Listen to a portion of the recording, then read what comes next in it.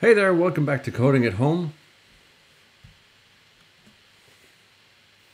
Hey there, welcome back. I'm Matt from the Code Hub. Welcome back to Coding at Home, or Augmented Reality at Home, which is what we're going to focus on for the next few days, weeks, who knows. Yesterday we explained a little bit about what augmented reality is. It's basically just the ability to place digital objects into what looks like the real world through the camera or your app on the iPad, iPhone, what have you.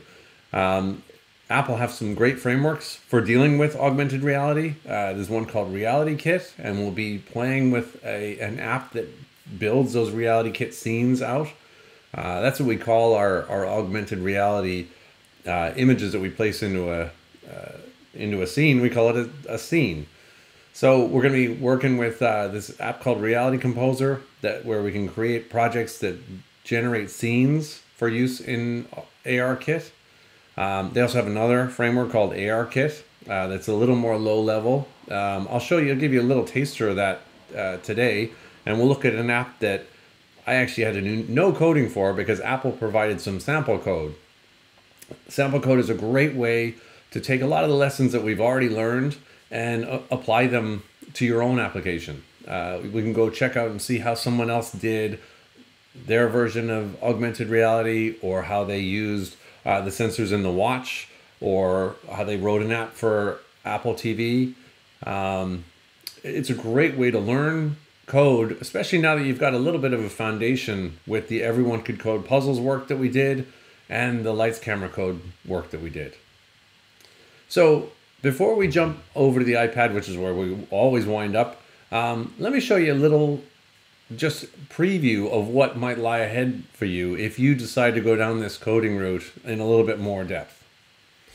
So I'm going to switch over. It's going to look a little bit funky at the start. All right, so this here, you should be seeing my my desktop, and I've got Xcode up, which is the development environment when you're working on apps in the Mac. We've got an app downloaded here. This is the sample code for building a game with Reality Composer for the phone, for the iPad. So it looks similar-ish to Swift Playgrounds, and we'll go into this. We'll have another series in a little bit where we talk about Xcode and how to get around Xcode and how to build your very first app in Xcode. So you have that to look forward to.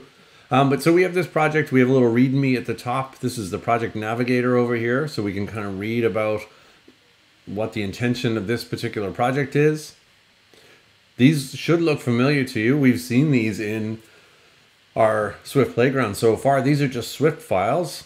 You can see that this is my app delegate class. Just like in our lights camera code and our assemble your camera playground, this is a subclass of UI responder and this UI application delegate. Not exactly, but close enough. There's a property here, a window, and that's of type UI window. We have a view controller that we saw in our playgrounds. And this has a few funky new things like this @IB outlet. But this should look familiar to you. This var AR view, and then it's of type AR view. This is another little funky thing that we'll get into later down the line. We've got some functions that we override that we did see in Assemble Your Camera and App at Home. View did load. So this gets called at a certain point, I'm guessing, when the view loaded. We've got some other functions. We've got a handy little menu up here where we can kind of look at all the functions available in this particular class. And what I did was I built and ran this application. So there's some more. There's other files here, a game controller, an overlay view. We've got our RC project. And we'll go into all that stuff later when we talk through things like, here, we'll switch back so that we're not going a little crazy. We'll talk about all that stuff when we go into Xcode in a future session. And we talk about building your first app. We'll try to do the same thing we did with Everyone Can Code puzzles and build you up slowly. So I had that sample code I went off and built and ran it and have it on one of my iPads here. So let's switch on over and I'll show you what it looks like. All right, so here's the iPad. All I did with this guy was I plugged it into my my Mac with a USB cable, and I hit the little play button. There was a play button in Xcode you might have seen. If you didn't, don't worry about it. You're not missing much.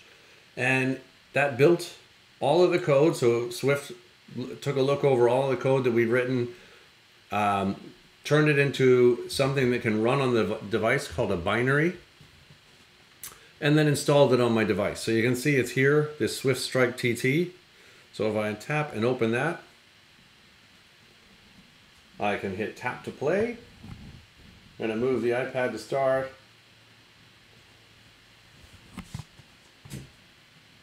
Let's see, we're going to swipe the ball up. Where is the playing field?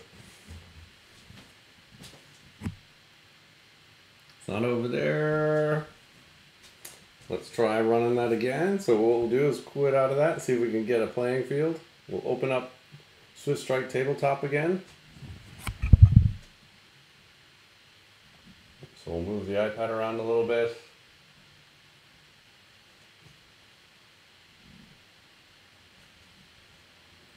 All right, we're not having a lot of luck, so maybe this is a dud of our experience. Let's try it on the floor.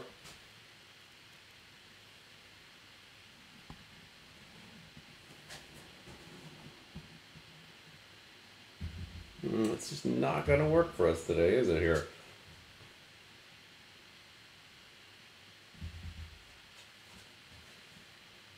Not working. All right, that's cool. So but what we'll do is let's take a quick look at what the files look like so we can see what it should have looked like. I think maybe I need a bit more space.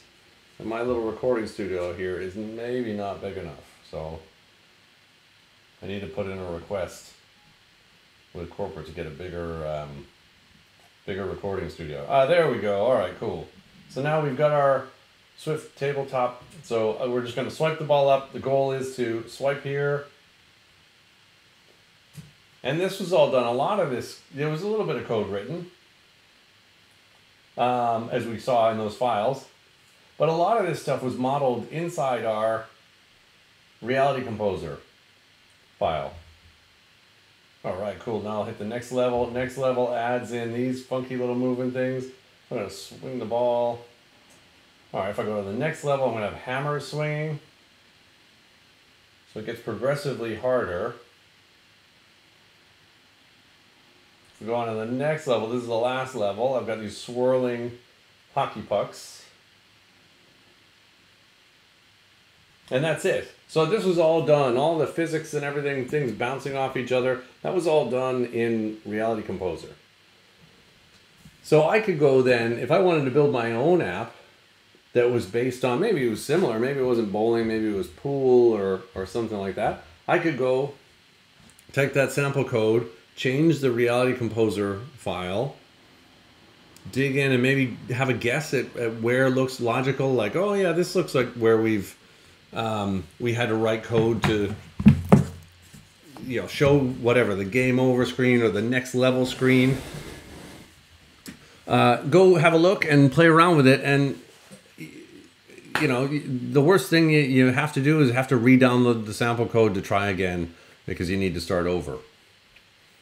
So let's see, let's go back here. We're going to go over to our other iPad now, because what we're going to get back to is, so what we're going to play around with today, that was just a quick example of what you can do with ARKit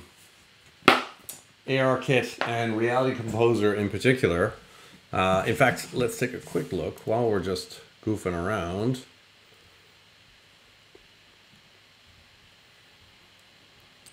We're going to transition back over here.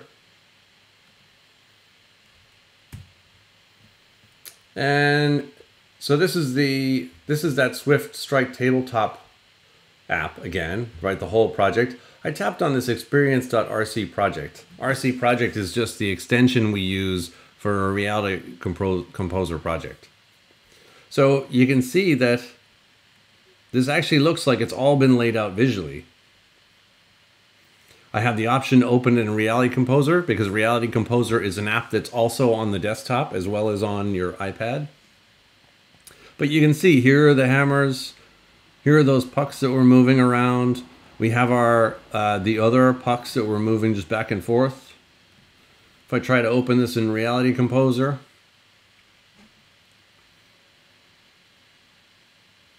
and this is just a demo. What we'll do is a little bit more hands-on stuff when we get to the AR Maker stuff. But here's Reality Composer. It looks very similar to how it looks on the iPad. I can now go in here and say, tap on one of the hammers, and I'll be able to see things like the behaviors, because we can set behaviors on these different objects. So here we have a winner display. We can set the affected objects that are going to be hidden or shown. We can give them different motion types. And we can see there was a lot of movement in that Swift Strike game. We can't see this. Oh, wait, is that what you're showing? Yes. Oh, okay. Because I think, wait, I don't think we can see the actual, You can't see Reality Composer? I don't think we can see the actual, like, 3D thing. Oh, this thing here. Was it Yeah. too far down the screen? Maybe, I don't know. Okay. All right, go have a look and shout. Say yes if you can see it, no if you can't. So I have my my quality assurance team downstairs watching the stream, making sure that we can see this stuff. So we're going to go into Reality Composer in a future session, but there's a lot of power built into this this application and the code. And what I'll do is in the link for this video, I'll provide, or in the description of this video, I'll provide a link to the sample code. Okay, it's a little bit too far. You need to move it up just a little bit. Okay. All right, so I moved it up a little bit. Hopefully you can see that.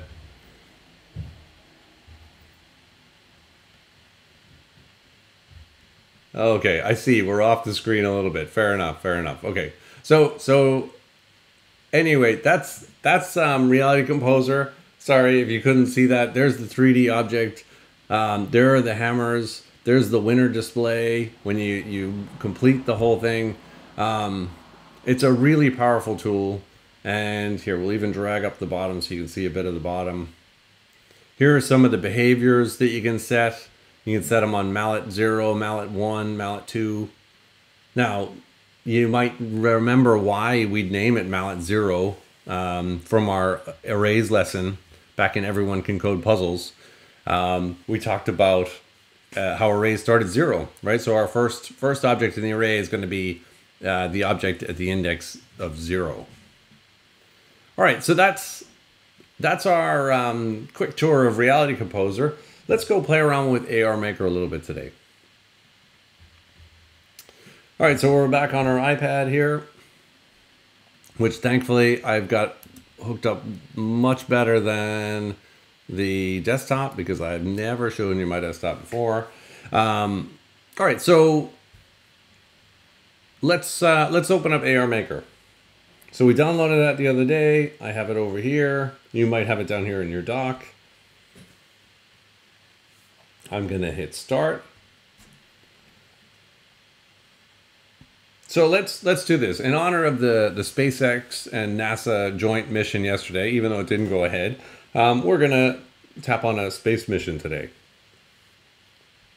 So we can see some of the elements that we're gonna get in this mission. This is kind of cool. I also like some of the work that the guys downstairs, my excellent crack QA team, did yesterday. So let me bring this thing up and detect a flat surface. We'll move some of the table mess that we have there. All right, so that's cool. I think we'll use that table as our surface. We'll maybe pretend that it's the moon. We'll also move that thing out of the way so I can tap on my objects. We'll make it a bit smaller so we can fit more things in there. I can hit place. Now if I hit this other button here, I can... I think I can move that up and down, can I?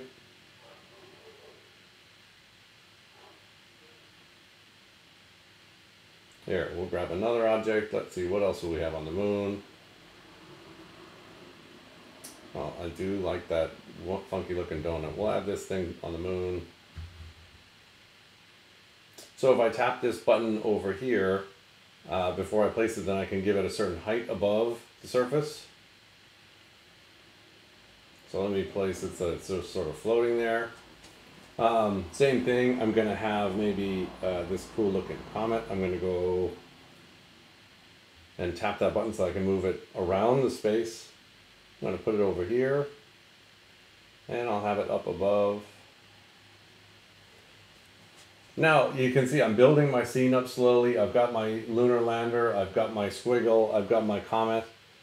I want the comet to move though. I really like that functionality of the Swift, the table game, the bowling game. So I want to make that move. So if I go and tap on any one of these elements, you can see that this object down here changes.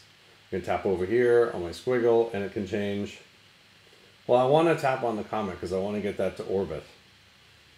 And this is what I love that they were doing downstairs yesterday. So I tapped on this down here. And I have a few animations I can give this thing. So I could have it blink.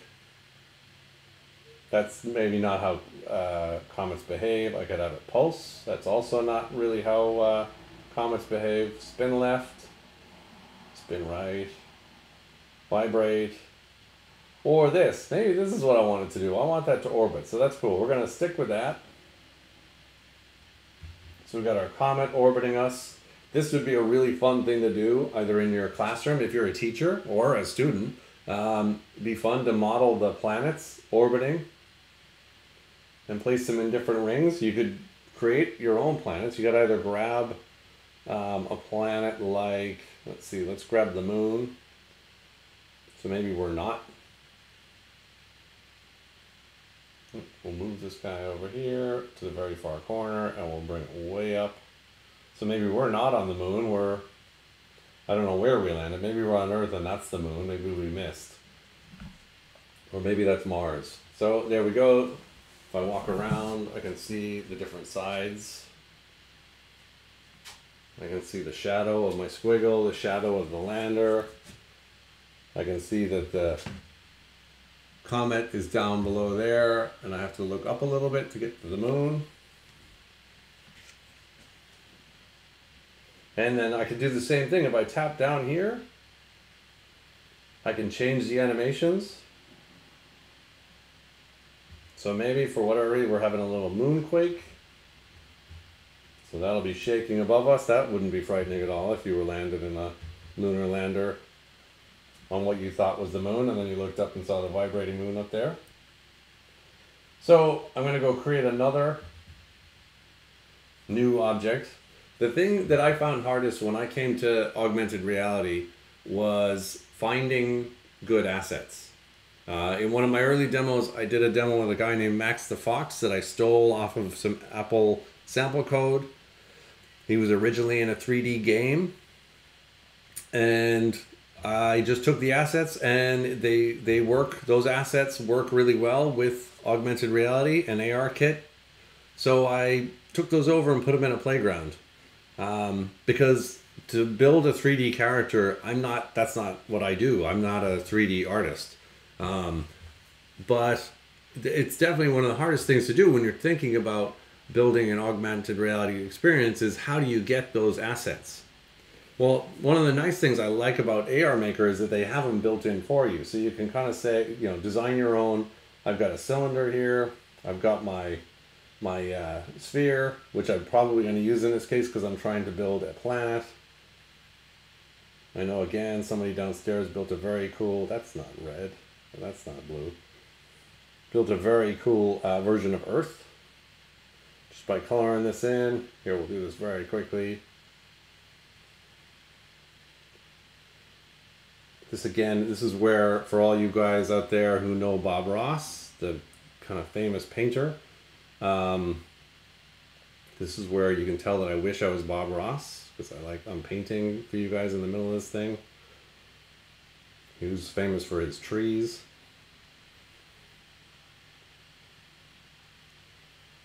And I'm going to stop talking about Bob Ross because I think my kids are going to try to have me committed if I keep talking about Bob Ross. And they'll use this as evidence against me. All right, so there's my blue planet anyway. I can rotate it around. It's looking a bit more filled in now. I can add maybe a bit of green in here. Just drag down to there. Yes, this is a funky looking Earth. There's Atlantis in the middle.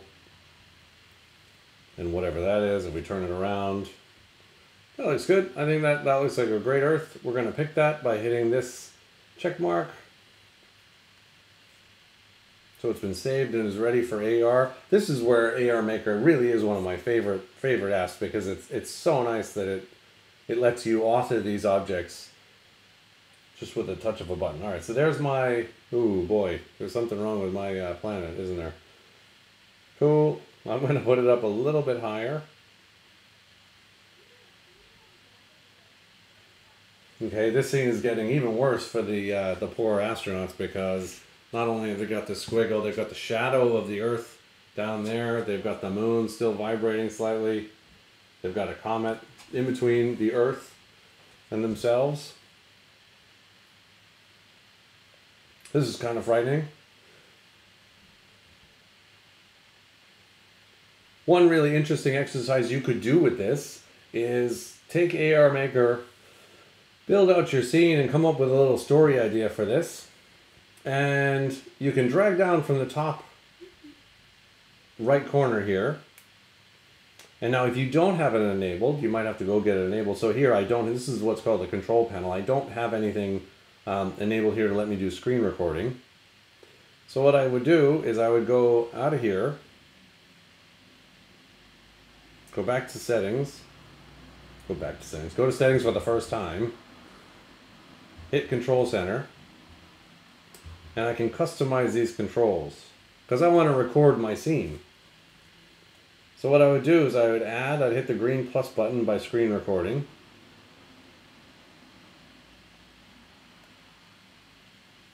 And then what I can do is now I can back out of there, open up AR Maker again.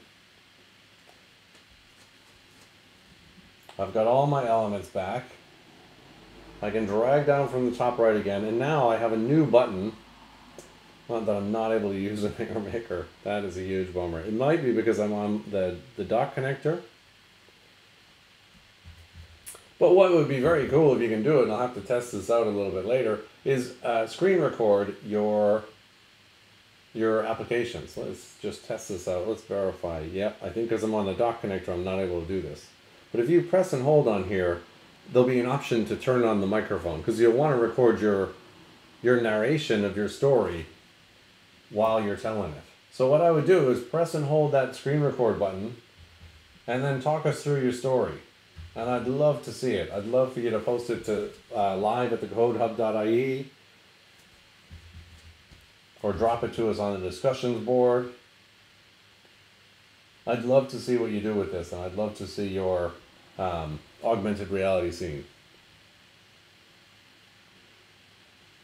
So let's see, we'll add just a couple more things while you're goofing around with your own, because obviously you're not recreating mine exactly. You're probably creating your own. I'm going to create a rocket ship to get these guys out of here. Again, using this button over here, we'll toggle between moving horizontally and then moving up and down. And maybe that's what I do. If I place that there, if I tap on that guy, I'll tap on him. Oh, I'm not able to tweak it. Thought I'd be able to tweak it, so I'd have to add another one and sort of simulate. What I might do is narrate it, add this guy here, and then have it take off when I'm finally ready to get out of here.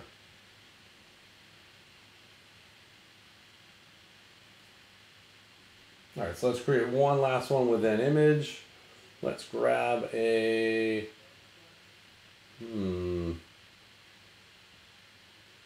let's see, let's add bike to our scene.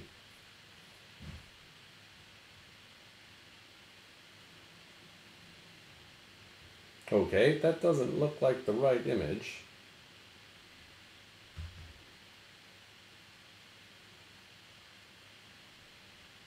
Here, what we'll do is we'll get back out of that. Confirm, we're going to cancel out of that.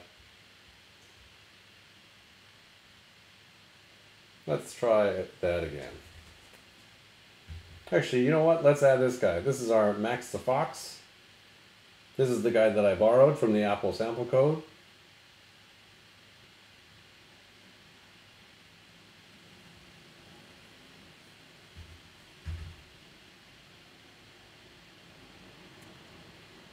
Any time did Max get downloaded? Not yet. So close, so close.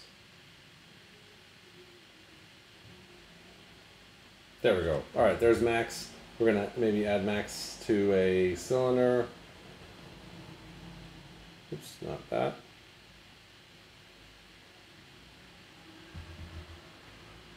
All right, we're gonna add it back to a cylinder, maybe a cone. Actually, the cone looks pretty good, so we'll select that.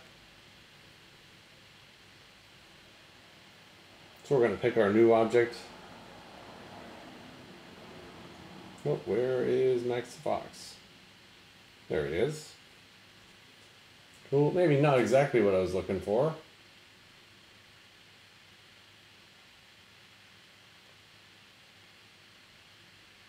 And we'll place Max the Fox there. It looks like it's on its side. It's not exactly what I wanted. Not bad, I can go around and kind of check them out. All right, so that's AR Maker. It's a ton of fun, really fun playing around with this application. It can really show you where you might want to take your augmented reality experience. What we're going to do in the next session is we're going to work through Reality Composer and look at some of the assets that they have for us that we can play around with, and start to figure out maybe how we can write some code to add things and to have them react to things. The really nice thing about Reality Composer is that we can add a lot of those behaviors like we did with our the moon, how we had it vibrate, and that comet, how we had it orbit. We can add a lot of behaviors to those objects without any lines of code, which is huge because someone else has done the heavy lifting for us. A lot of really smart engineers at Apple have done written all those functions, all those classes, all the interactions between those types for us to be able to say, hey, I want this thing to wiggle, and it'll go off and wiggle for us. Or I want it to interact with other objects like they would in the real world. So like if you think of pool balls, like billiard balls, when they crash into each other, they're gonna go off in different directions.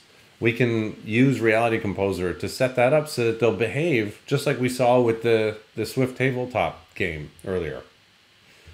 So definitely play around with AR Maker. We'll have a link to that in the description. We'll also have a link to the creating a game with Reality Composer. So if you do have a Mac and you have Xcode, you can download it and give it a shot. If you don't, or you don't have Xcode and you're not sure where to start, don't worry. We're going to have a video about sort of introduction to Xcode pretty soon, and we'll add a link to that there when we come up with it.